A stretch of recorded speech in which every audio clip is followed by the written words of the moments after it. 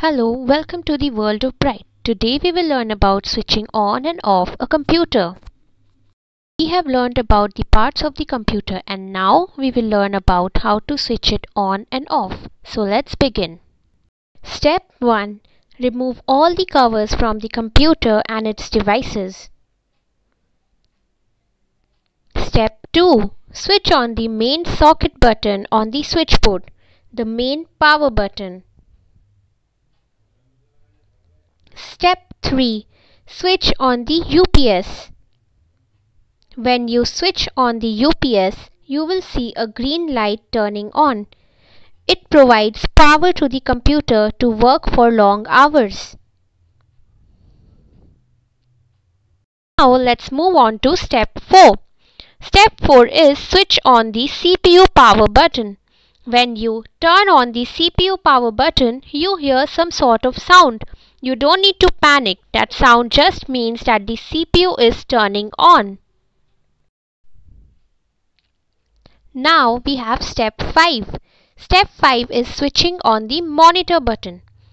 Monitor helps to display all the pictures and text that we can see on the computer. If you don't switch on the monitor button, you won't be able to see any of these. The monitor takes some time to start off. Gradually we see the wallpaper and the icons appearing on the screen. We can also see a mouse pointer on the screen, which looks like an hourglass initially because the computer is busy, which means it will take some time to start up. The mouse pointer then changes into an arrow when the computer is ready. This is how we start a computer. Now we will learn how to turn off a computer. We should never turn off the computer directly. It may harm the computer and damage it. There are certain rules which we should follow to turn off the computer as well. Come on children, let's learn about them too.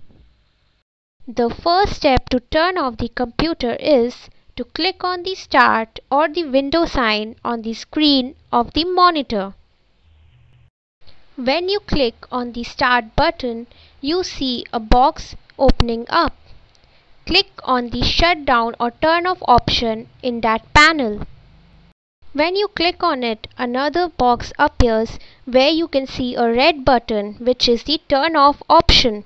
So click on it and the computer will automatically shut down.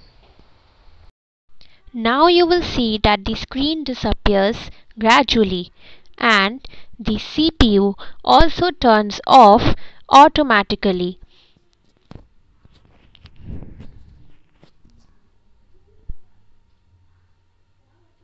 Now you may switch off the monitor button and the UPS button and then the main power button.